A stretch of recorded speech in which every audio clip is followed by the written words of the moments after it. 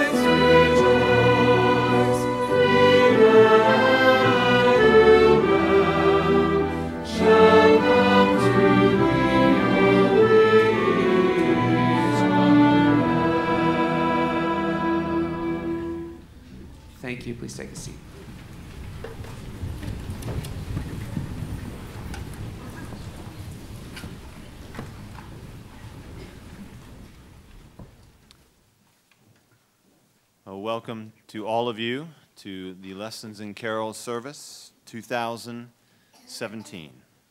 This is an event that many of us look forward to each year. The room is cozy, the mood is warm, the food afterwards is outstanding, and if we are lucky, Mr. Hickey might wear his Santa hat and Miss Tejan may sing Rudolph the Red-Nosed Reindeer at dinner again this year. Good memories and feelings all around.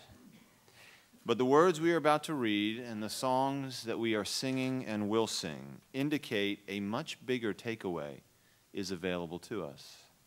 The problem is we are prone to missing it.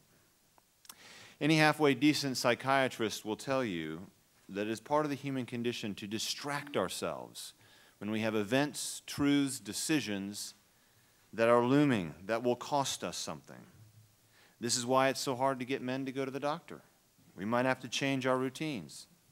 This is why we tolerate dysfunctional behavior from friends and loved ones for so long, busying ourselves with activities and strategies that dance around the problem rather than really addressing it.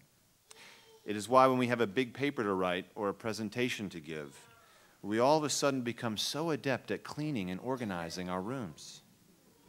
Oh, we will stay busy, all right, but on everything else except the very thing that we need to deal with.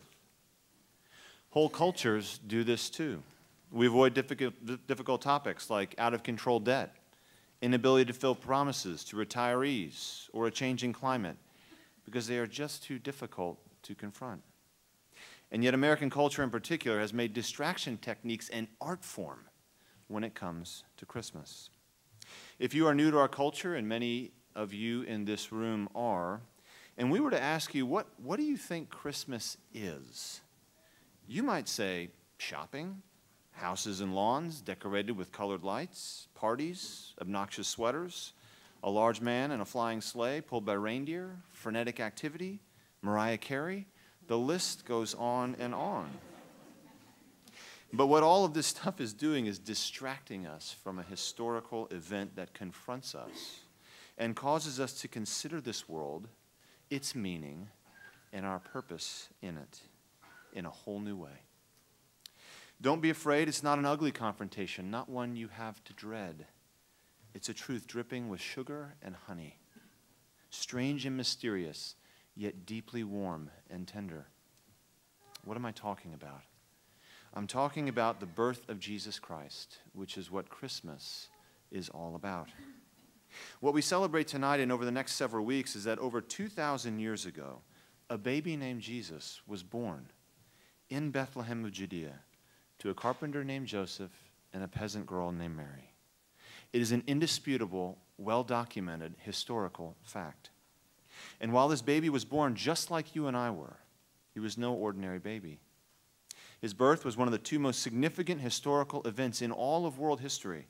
His resurrection from the dead some 33 years later, another historical fact, being the other.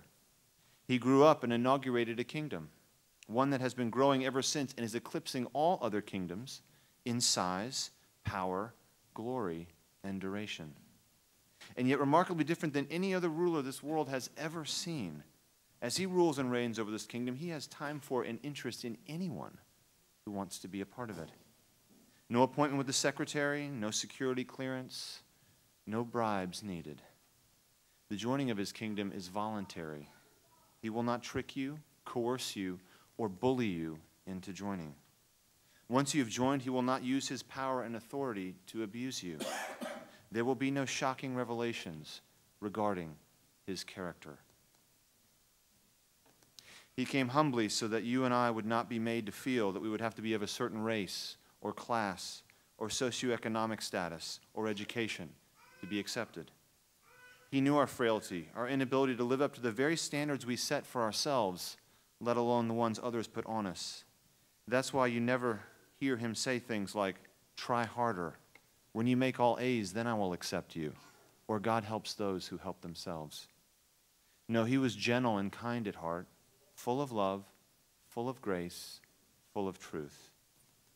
And because the Bible says that Jesus is the radiance of God's glory and the exact representation of his being, Christmas tells us what God is like. The all-powerful, all-knowing maker of the universe is kind and humble and invitational. Christmas confronts us with a God who is reaching out to us in terms we can understand and saying, I'm not so scary after all. I see you. I know you. I love you.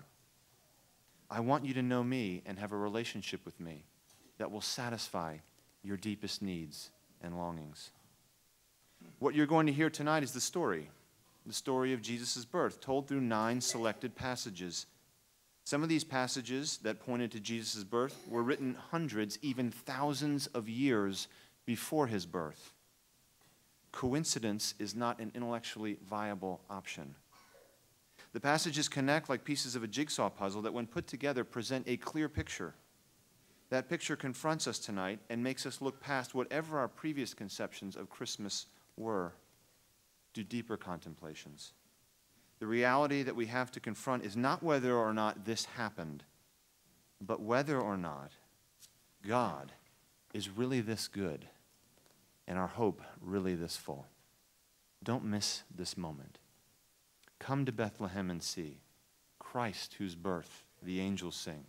Come adore on bended knee Christ the Lord, the newborn King. Let's pray. God, we thank you for this night, and we thank you for all that it signifies and entails. We thank you, God, that we stand on historical footing. Our faith is not ethereal, it's not made up, it's not fanciful. It's grounded in reality. But God, because of sin, our hearts and minds don't always see it.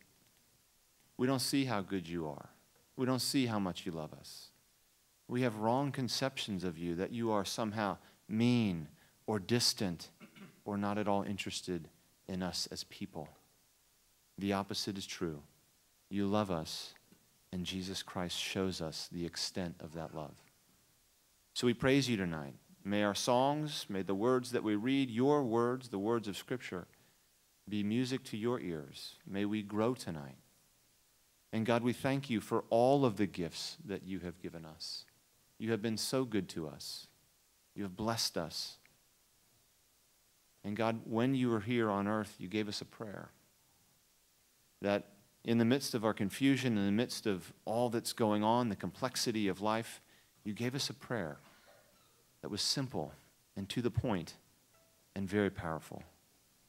And so we recite that prayer together tonight, the Lord's Prayer, as we say, Our Father, who art in heaven, hallowed be thy name.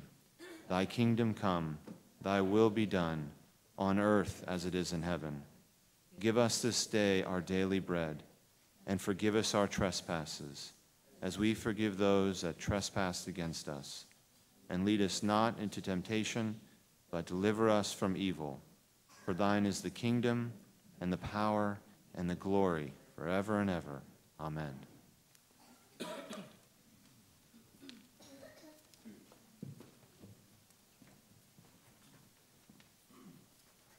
Please rise and join me in singing Angels We Have Heard on High.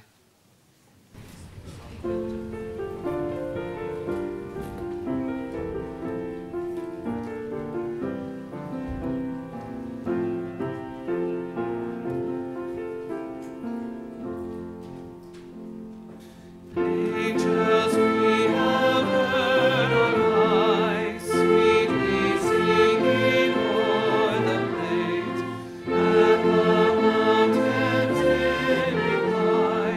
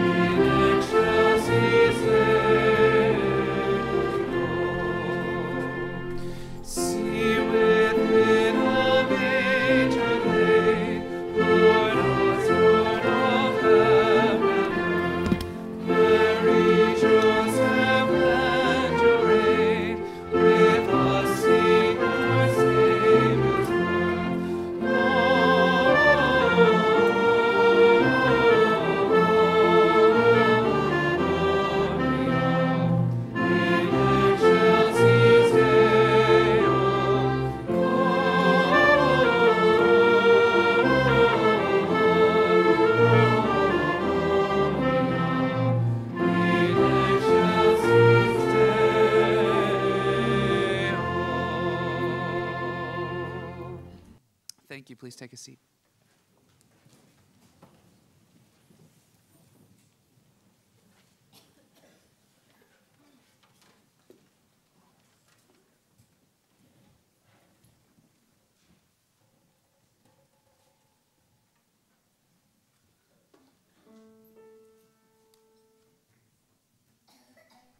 On December 5 and 20, foom, foom, foom.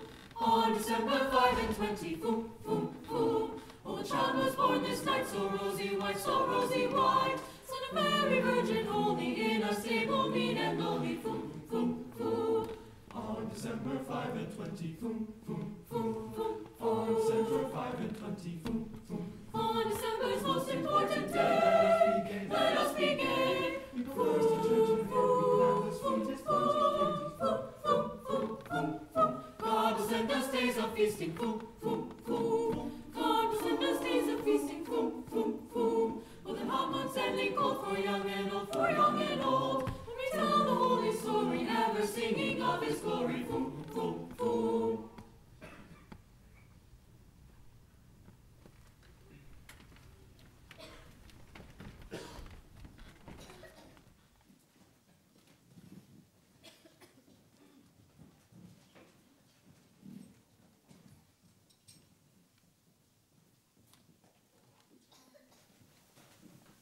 The first lesson comes from the book of Genesis.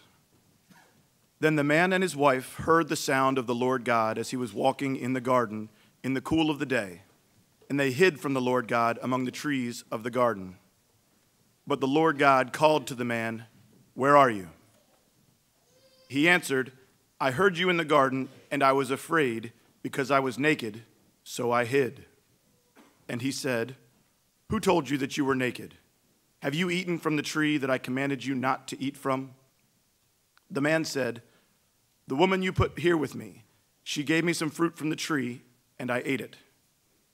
Then the Lord God said to the woman, "What is this you have done?" The woman said, "The serpent deceived me, and I ate." So the Lord God said to the serpent, "Because you have done this, cursed are you above all the livestock and all wild animals. You will crawl on your belly, and you will eat dust all the days of your life. And I will put enmity between you and the woman, and between your offspring and hers. He will crush your head, and you will strike his heel." To Adam he said, "Because you listened to your wife and ate fruit from the tree about which I commanded you, you must not eat from it. Cursed is the ground because of you. Through painful toil, you will eat food from it all the days of your life. It will produce thorns and thistles for you, and you will eat the plants of the field. By the sweat of your brow, you will eat your food until you return to the ground, since from it you were taken, for dust you are, and dust you will return." The word of the Lord.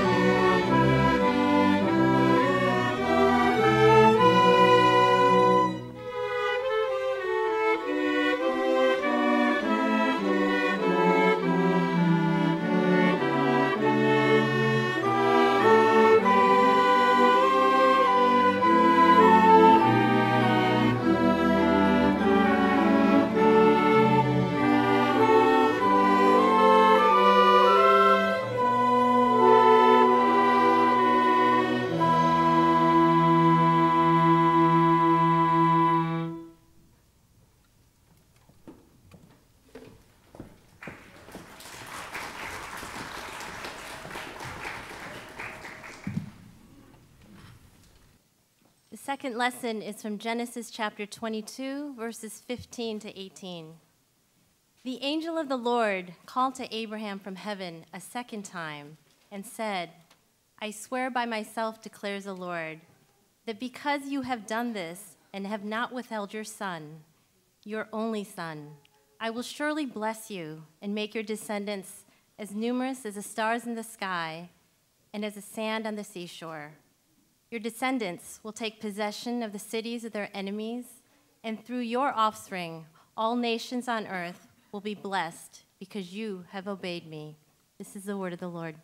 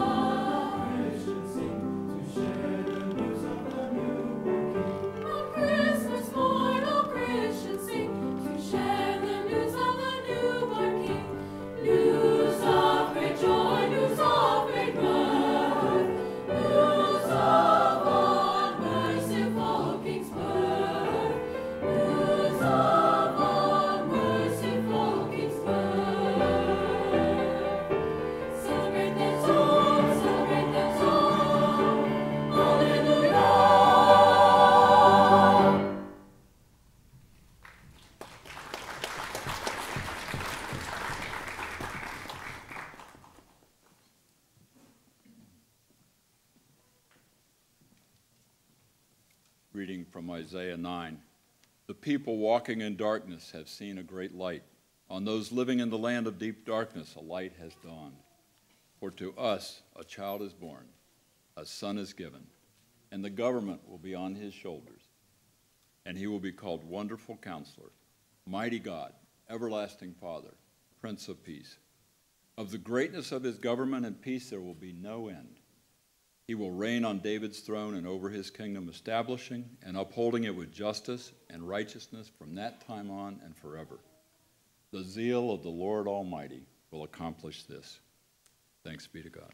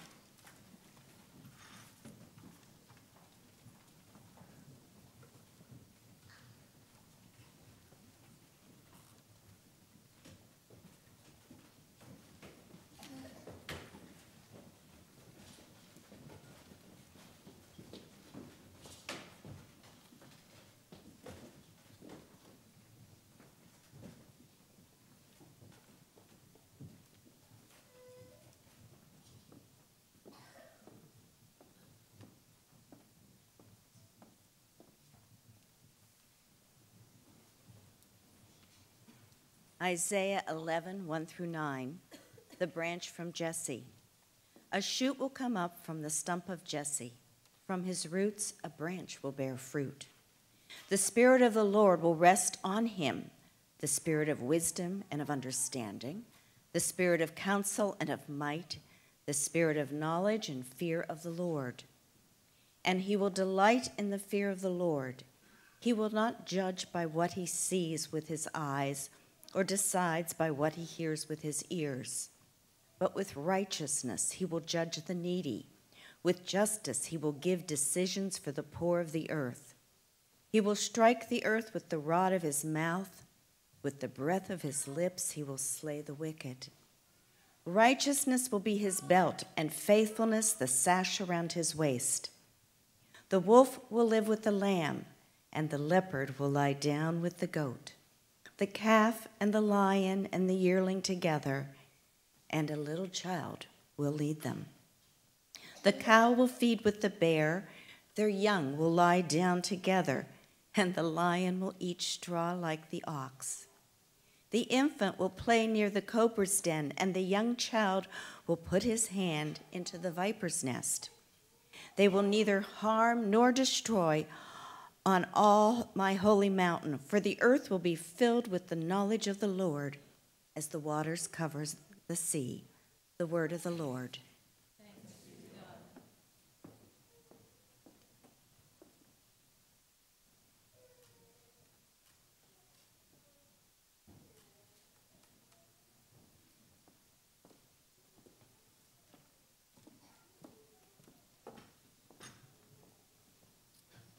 Would you please rise and join me in singing, "Oh, Sing a Song at Bethlehem"?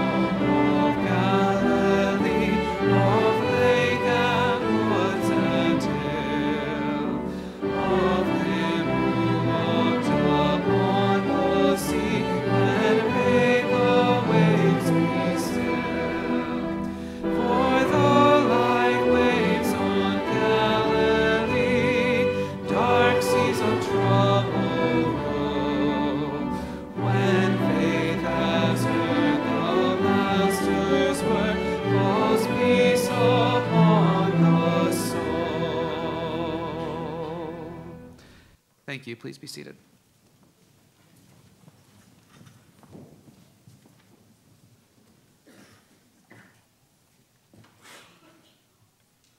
Luke chapter 1, verses 26 through 38. In the 6th month of Elizabeth's pregnancy, God sent the angel Gabriel to Nazareth, a town in Galilee, to a virgin pledged to be married to a man named Joseph, a descendant of David. The virgin's name was Mary. The angel went to her and said, "Greetings, you who are highly favored. The Lord is with you." Mary was greatly troubled at his words and wondered what kind of greeting this might be. But the angel said to her, "Do not be afraid, Mary. You have found favor with God. You will conceive and give birth to a son, and you are to call him Jesus. He will be great and will be called the Son of the Most High. The Lord God will give him the throne of his father David, and he will reign over Jacob's descendants forever. His kingdom will never end." "How will this be?" Mary asked the angel, "since I am a virgin?" The angel answered, "The Holy Spirit will come to you, and the power of the Most High will overshadow you. So the Holy One to be born will be called the Son of God. Even Elizabeth, your relative, is going to have a child in her old age, and she who was said to be unable to conceive is in her 6th month. For no word from God will ever fail." "I am the Lord's servant," Mary answered. "May your word to me be fulfilled." Then the angel left her. The word of the Lord. Thanks be to God.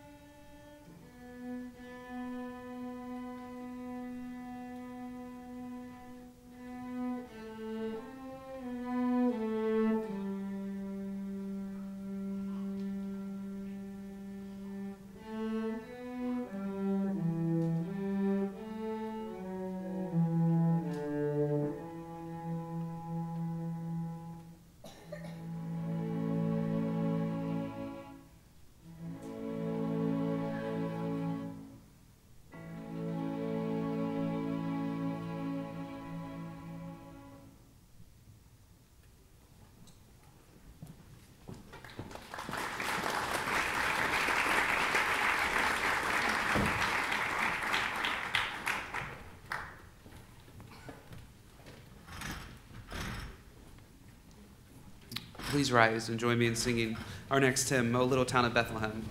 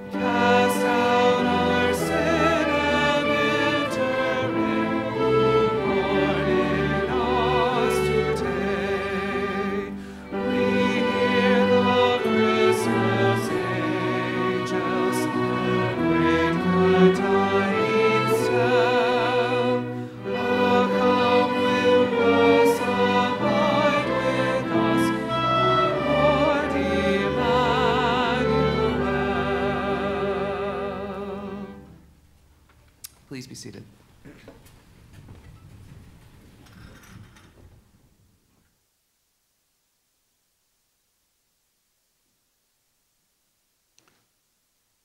The sixth lesson is a reading from Luke chapter 2, verses 1 and 3 through 7. In those days, Caesar Augustus issued a decree that a census should be taken of the entire Roman world. And everyone went to their own town to register. So Joseph also went up from the town of Nazareth in Galilee to Judea, to Bethlehem, the town of David, because he belonged to the house and line of David. He went there to register with Mary, who was pledged to be married to him and was expecting a child. While they were there, the time came for the baby to be born, and she gave birth to her firstborn son. She wrapped him in clothes and placed him in a manger, because there was no guest room available for them. The word of the Lord.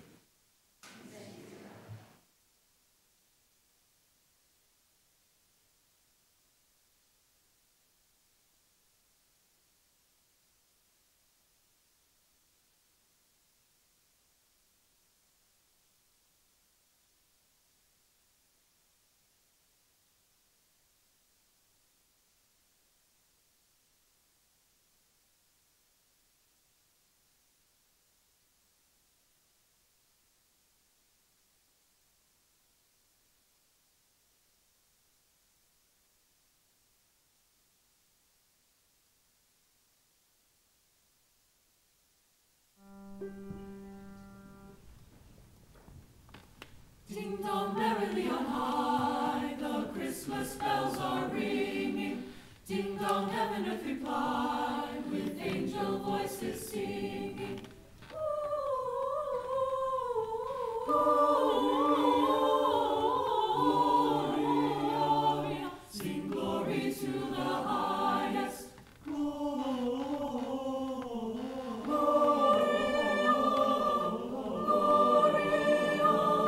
sing glory to the highest. Fa la la la la la la, fa la la la la fa la la la, fa la la la la la la, fa la la la la la, fa la la la la la, fa la la la la la, fa la la la la la, fa la la la la la, fa la la la la la, fa la la la la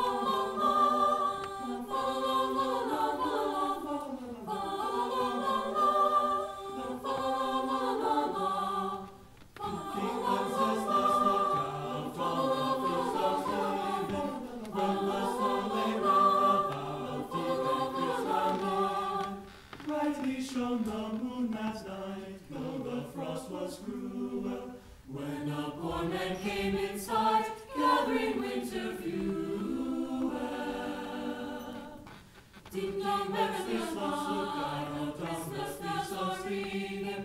Ding dong, heaven everybody, with angel voices singing.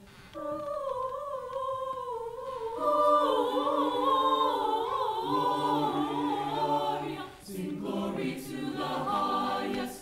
Gloria,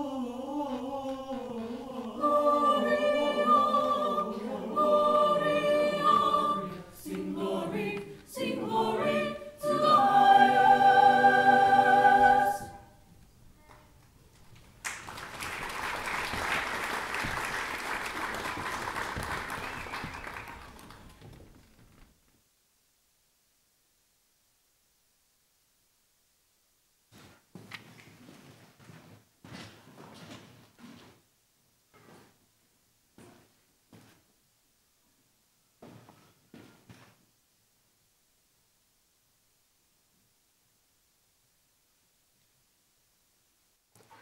The seventh lesson comes from Luke chapter 2, verses 8 through 16. And there were shepherds living out in the fields nearby, keeping watch over their flocks at night. An angel of the Lord appeared to them, and the glory of the Lord shone around them, and they were terrified. But the angel said to them, "Do not be afraid. I bring you good news that will cause great joy for all the people. Today in the town of David, a Savior has been born to you. He is the Messiah, the Lord. This will be a sign to you. You will find a baby wrapped in clothes and lying in a manger." Suddenly, a great company of the heavenly host appeared with the angel, praising God and saying, "Glory to God in the highest heaven, and on earth peace to those on whom his favor rests."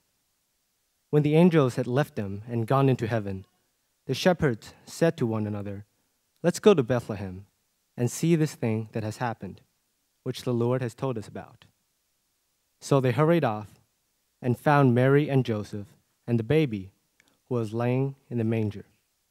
This is the word of the Lord.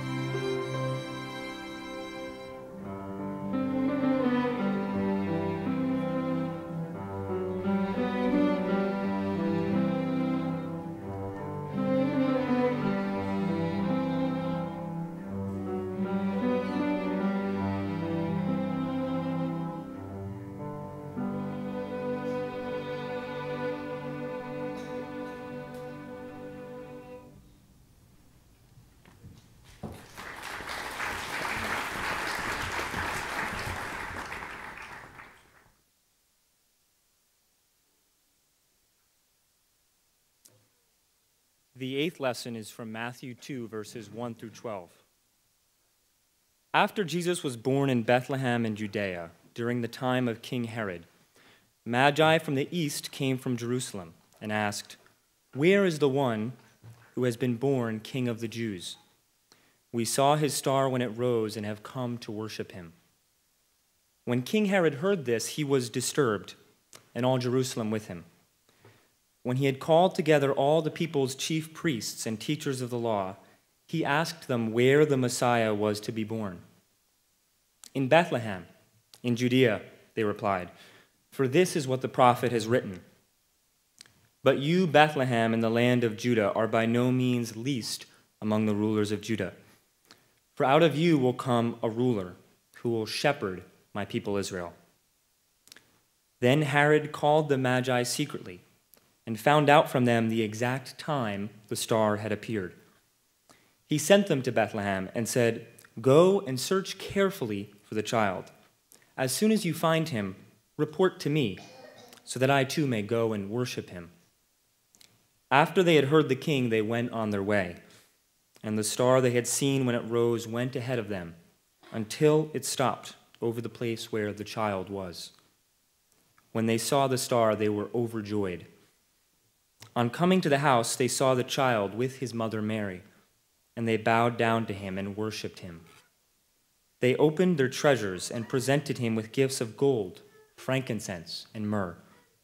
And having been warned in a dream not to go back to Herod, they returned to their country by another route. The word of the Lord.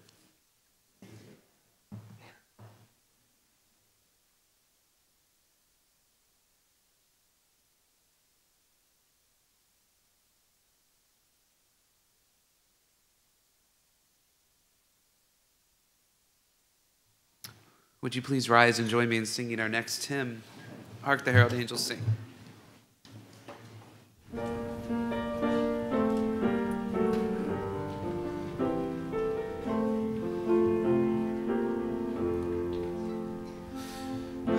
the herald angels sing, glory to the newborn King. Peace on earth and mercy mild, God and sinners reconcile.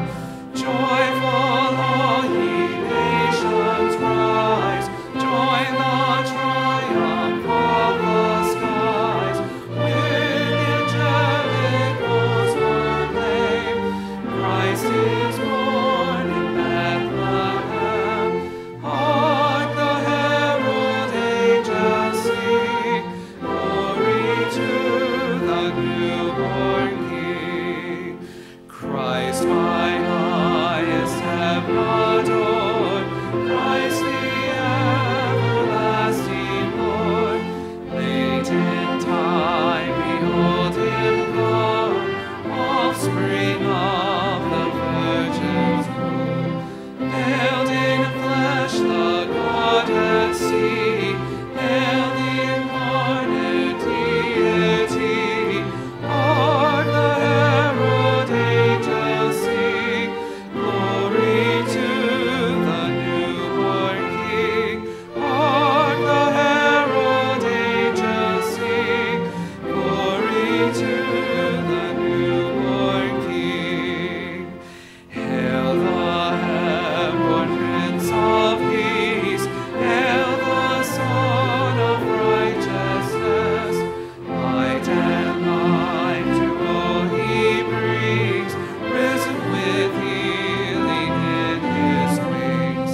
Mild he lays his glory by, born that man no more may die. Born to raise lost sons of earth, born to give them second birth.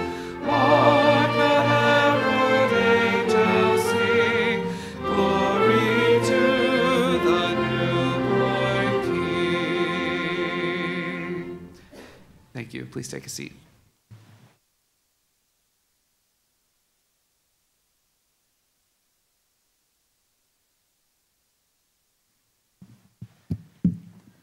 The ninth lesson from John. In the beginning was the Word, and the Word was with God, and the Word was God. He was with God in the beginning. Through him all things were made. Without him nothing was made that has been made. In him was life, and the life was the light of all mankind. The light shines in the darkness, and the darkness has not overcome it. There was a man sent from God whose name was John. He came as a witness to testify concerning the light, so that through him all might believe.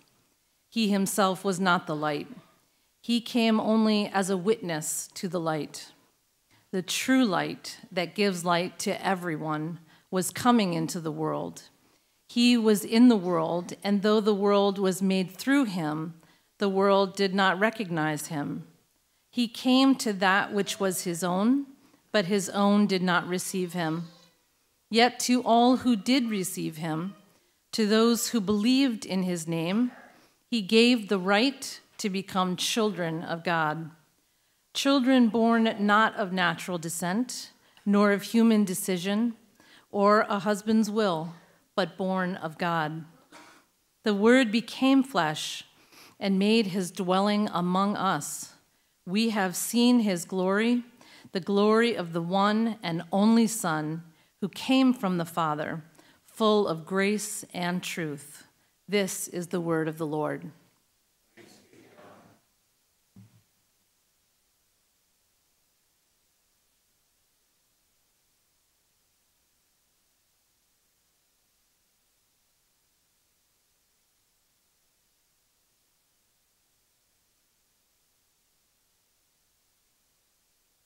Would you please rise and join me in singing our next hymn, Silent Night, Holy Night?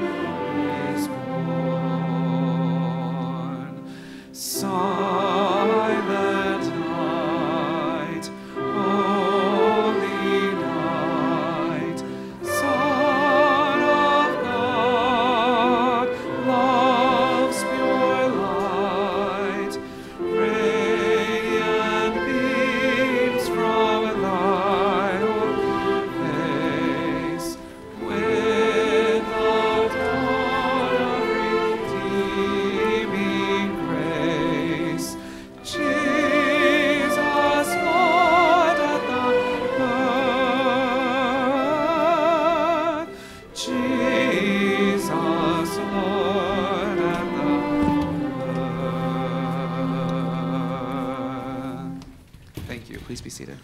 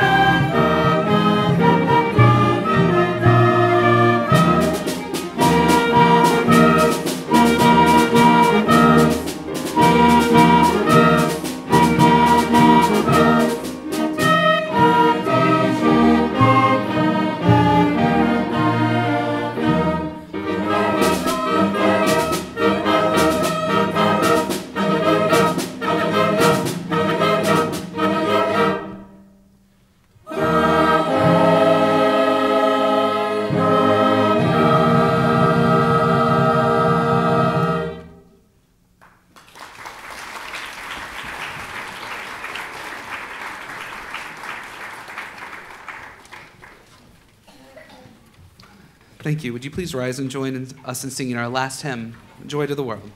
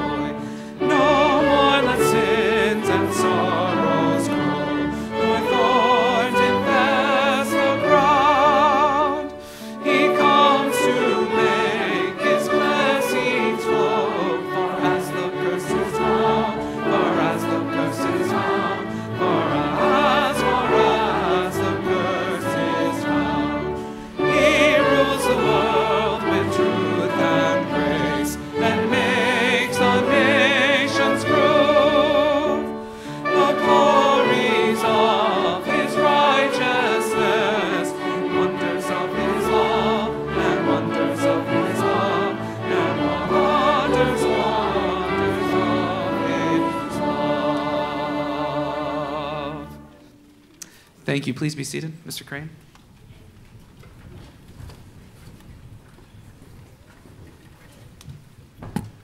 Well, thank you to the musicians, to the singers, to the readers, and to the leaders this evening for making his praise glorious. We are grateful to you and thank you also for being here and celebrating with us. We wish you the merriest of Christmases this season and a blessed new year. After I pray, I'm going to dismiss you. There will be music playing. You're still dismissed, okay? All right. Let's pray together. Father, thanks so much for this night, for your goodness to us. Lord, when you revealed yourself at the time of Christ's birth, those who listened, they investigated, they pondered, and they rejoiced greatly. God, would this be our lot? Would we follow that example this Christmas season? You have given us much to think about, much to ponder, and much to rejoice in. And Lord, help us to be watchful, because you promised to come once, but you promised to come again. And it could be any time.